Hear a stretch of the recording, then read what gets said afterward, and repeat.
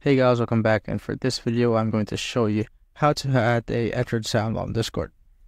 So first, what you'd want to do is go to your settings. So first and foremost, this is only for Nitro users or those who have a Nitro subscription. So I'm just going to show you guys since I don't have the Nitro subscription.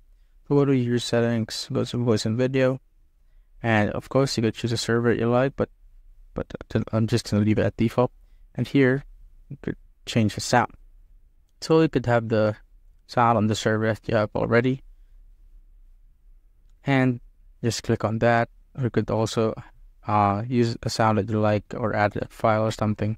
And as you can see, it can only be used by Nitro users. But once you're done with that, you could just go click any sound that you want. And when you join the Discord like channel, it will automatically, voice channel, it will automatically play it.